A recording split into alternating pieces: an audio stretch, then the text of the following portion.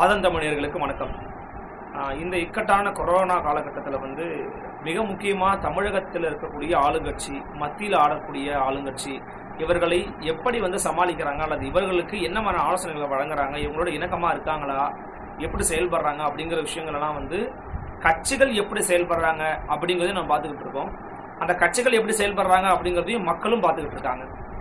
குறிப்பாக சொல்லணும்னா எதிர்கட்சிகளுடைய கூட்டணி கட்சிகள் இவங்களாம் எப்படி இருக்காங்கன்னு நம்ம பார்த்துக்கிட்டு இருக்கோம். ஆனால் இன்னொரு பக்கம் நம்ம பார்க்க வேண்டியது இருக்குது, இந்த கூட்டணி கட்சிகள் இல்லாமல் இப்போ உதாரணத்துக்கு திமுக, காங்கிரஸ், பாமக, விசிக, மதிமுக இவங்கெல்லாம் கூட்டணியில் இருபெரும் கட்சிகளோடு இருக்கிறாங்க. இப்போ உதாரணத்துக்கு பார்த்தீங்கன்னா இப்போ விசிக, பாமக, மதிமுக, தமிழ் மாநில காங்கிரஸ் இவங்கெல்லாம் கூட்டணியில் இருக்கிறாங்க இருபெரும் கட்சிகளோட. கூட்டணி இல்லாமல் ஒரு சில கட்சிகள் இருக்காங்க. நாம் தமிழர் கட்சி இருக்கிறாங்க, மக்கள் நீதி மையம் கட்சி இருக்காங்க, அடுத்து வர இருக்கக்கூடிய திரு ரஜினிகாந்த் அவர்கள் இருக்கிறாங்க. ஸோ இப்படி இவர்களோட செயல்பாடுகளையும் மக்கள் கவனிச்சுக்கிட்டு இருக்காங்க. இதில் மிக முக்கியமாக இந்த பதிவில் நம்ம பார்க்க போகிறது மக்கள் நீதி மையத்தினுடைய தலைவர் திரு கமலஹாசன் அவர்களுடைய நடவடிக்கைகள் பற்றி தான். ஏன் அப்படின்னு சொல்றேன்னா, ஏற்கனவே இந்த கொரோனா லாக்டவுனுக்கு முன்னாடி கண்டிப்பாக கட்சி ஆரம்பித்து தேர்தலை நிற்பது உறுதி அப்படின்னு சொல்லி ரஜினிகாந்த் அவர்கள் சொல்லியிருந்தாங்க. ஆனால் ரொம்ப காலமாக அவருக்கு முன்னாடியே இந்த தேர்தல் களத்தில் வந்துட்டார் கமலஹாசன் அவர்கள். இருந்தாலுமே இந்த லாக்டவுனுக்கு அப்புறம் இந்த இரண்டு பேருடைய பதிவுகள், இரண்டு பேருடைய ரியாக்ஷன்ஸ் பார்க்கும்போது ஒரு வகையில் கமல் ரஜினியை முந்துகிறார் அப்படிங்கிற ஒரு விஷயம் ரொம்ப வெளிப்படையாக தெரிய ஆரம்பிக்குது. வெறும் ட்விட்டர் பகுதியில் பதிவுகளால் மட்டும் கிடையாது, அவர் என்ன மாதிரி ரியாக்ட் பண்ணுறாரு. உதாரணத்துக்கு இப்போ கமல் அண்ட் ரஜினி இரண்டு பேருமே மத்திய மாநில செயல்பாடுகளுக்கு அல்லது ஆக்டிவிட்டீஸ்க்கு என்ன மாதிரி ரெஸ்பாண்ட் பண்ணுறாங்க அப்படிங்கிறது ரொம்ப முக்கியமான ஒரு செயலாக பார்க்கப்படுகிறது. அதன் அடிப்படையில் தான் இந்த வீடியோவில் கமலஹாசன் அவர்கள் இந்த லாக்டவுனுக்கு அப்புறம் என்ன மாதிரிலாம் ரியாக்ஷன்ஸ் பண்ணியிருக்கிறாரு, என்ன மாதிரி விஷயங்களை வலியுறுத்தி பேசியிருக்கிறாரு அப்படிங்கிறத ஒரு கோர்வையாக பார்க்கலாம் அப்படிங்கிறது தான் இந்த காணொலி பதினுடைய நோக்கம். கமல் அவர்கள்ட்ட ஒரு நிலைப்பாடு இருக்கு. மத்திய அரசு, மாநில அரசு யாராக இருந்தாலுமே சரியா ஒரு விஷயம் செஞ்சாங்கன்னா அது உடனடியாக ஆதரவு தெரிவிக்கிறது, தப்புன்னு படிச்சாங்க உடனடியாக எதிர்க்கிறது அப்படிங்கிற ஒரு விஷயம். இது பொதுவாக வெகுஜன மக்கள் மத்தியில் ஒரு வரவேற்கக்கூடிய ஒரு முடிவாக தான் பார்க்கப்படும். பார்த்தீங்களா, சரின்னு சொன்னது சரின்னு சொல்லிட்டாரு, தப்புன்னு சொல்லிட்டாரு அப்படிங்கிற ஒரு எண்ணம் இருக்கும். பொதுவாகவே களத்திலும் சரி, சமூக வலைதளங்களும் சரி, பார்த்தீங்கன்னா ஒரு விஷயம் வந்துருச்சுன்னா ரஜினி என்ன சொன்னாரு, ரஜினி இதுக்கு என்ன ரெஸ்பான்ஸ் பண்ணாரு அப்படிங்கிற கேள்வி இருந்துகிட்டே இருக்கும். அவர் ரெஸ்பான்ஸ் பண்ணியிருக்க மாட்டாரு, அது கொஞ்சம் பொறுமையாக ரெஸ்பான்ஸ் பண்ணியிருப்பாரு. ஆனால் அந்த நேரத்திலேயே கமலஹாசன் அவர்கள் அதை குறித்து ஒரு வீடியோவோ, அது குறித்து ஒரு கடிதமோ, ஒரு அறிக்கையோ வெளியிட்டிருப்பாரு. அல்லது அதற்கான தீர்வையோ ஆலோசனையோ சொல்லி முடிச்சிருப்பாரு. ஸோ கமலோட ஆக்டிவிட்டிங்கிறது ரொம்ப வேகமாகவும் தீர்க்கமாகவும் டைரக்டா மக்களை போய் ரீச் ஆகிற அளவுக்கும் கமல் அவர்களுடைய இந்த பதிவுகள் அப்படிங்கிறது தொடர்ந்து இருந்துகிட்டே இருக்கு. அந்த அடிப்படையில கமல் அவர்கள் ரஜினியை காட்டிலும் கொஞ்சம் ஈர்க்கக்கூடிய ஒரு முகமா தான் இப்போதைக்கு அரசியல் களத்தில் பார்க்கப்படுறாரு. அதிலும் முக்கியமா இது கொரோனா காலகட்டம் அப்படிங்கிறதுனால இளைய சமூக பட்டாளம் அனைவருமே பெரும்பாலும் சமூக வலைதளங்களை புழங்கிட்டு இருக்காங்க.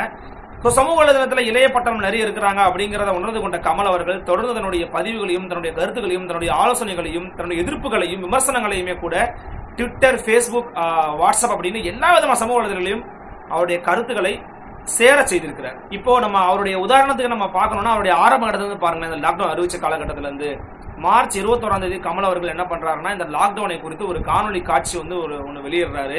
இதே குறித்தும், அந்த கொரோனா தாக்கத்தினை குறித்தும், லாக்டவுனுடைய இம்பார்ட்டன்ஸ் குறித்தும், தனிமைப்படுத்தல் குறித்தும் என்ன பண்றாருன்னா ஒரு காணொலி காட்சி பதிவில் எளிய மக்களுக்கு புரியும்படி ஒரு காணொலி பதிவை வெளியிடுறாரு. அதன் பிறகு அடுத்த நாள் என்ன பண்றாருன்னா, இந்திய பிரதமர் நரேந்திர மோடி அவர்கள் ஒரு கடிதம் எழுதுறாரு.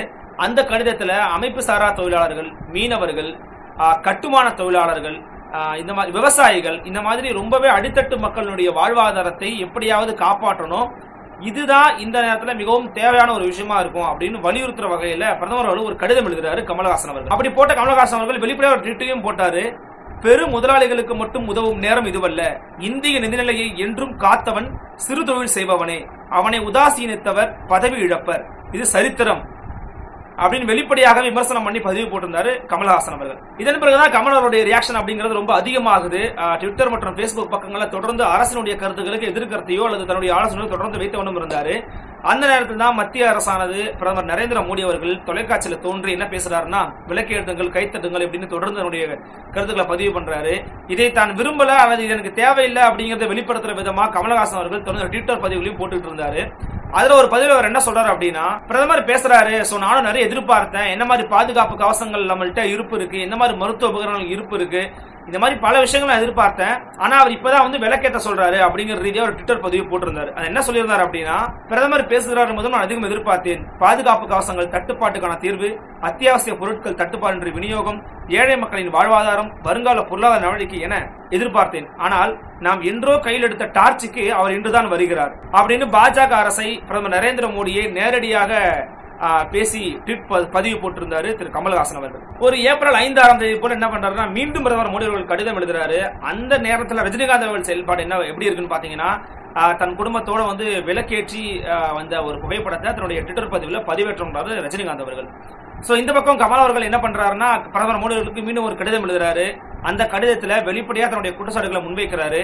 ஏற்கனவே டிமானிட்டைசேஷன் அப்படிங்கறத ஒரு அவசர அறிவிப்பா வெளியிட்டீங்க. அந்த நேரத்தில் நான் அதை ஆதரிச்சேன். ஆனா அதன் பிறகுதான் காலம் கட்டியம் கூறியது அது ஒரு மிகப்பெரிய ஒரு தவறான முடிவு அப்படின்னு. அந்த நேரத்தில் ஏழை பாட்டாளி மக்கள், அடித்தட்டு மக்கள் நிறையவே பாதிக்கப்பட்டாங்க அப்படிங்கறத நான் பார்த்தேன். அதே மாதிரியான செயல்பாடாக தான் இதுவும் எனக்கு தோன்றிக்கிட்டு இருக்கு. ஒரு பொது முடக்கத்தை, ஒரு ஊரடங்கை சரியா அறிவிக்கலையோ அப்படிங்கிற ஒரு எண்ணம் எனக்கு இருக்குது.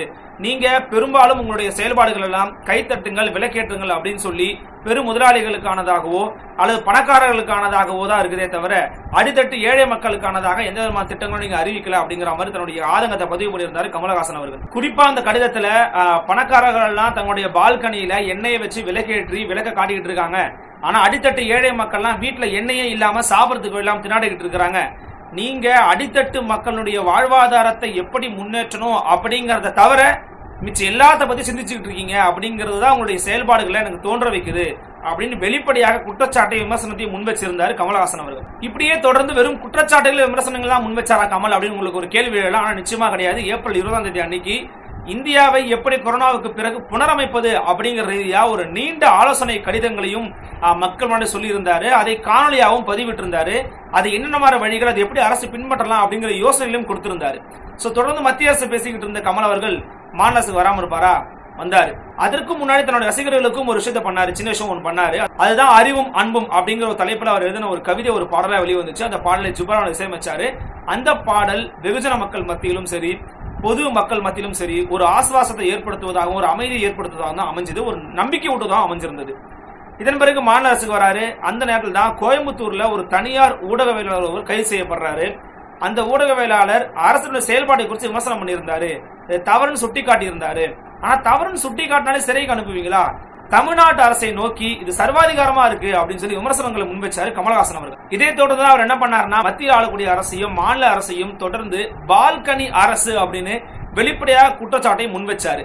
சோ அப்போதிலிருந்து இப்போது வரைக்கும் குறிப்பா பாத்தீங்கன்னா அந்த பெட்ரோல் டீசல் விலை உயர்வா இருக்கட்டும், அரசு ஊழியர்களுக்கு ஊதியம் பிடித்தம் செய்யக்கூடிய விஷயங்களா இருக்கட்டும், நேற்று வந்து மதுக்கடையை திறப்போம் அப்படின்னு சொன்ன அறிவிப்பா இருக்கட்டும், அது வரைக்குமே தொடர்ந்து எல்லா விதமான விஷயங்களுக்கும் தன்னுடைய எதிர்ப்பு நிலைப்பாட்டை பதிவு பண்ணிட்டே வந்திருக்கிறாரு கமல்ஹாசன் அவர்கள். குறிப்பா அவர் நேற்று சொல்லியிருந்தாரு, கோயம்பேட்டை காப்பாற்ற முடியாமல் தொற்று எண்ணிக்கையை அதிகப்படுத்திய அரசாங்கம் இப்போது டாஸ்மாகை திறக்குமாம்.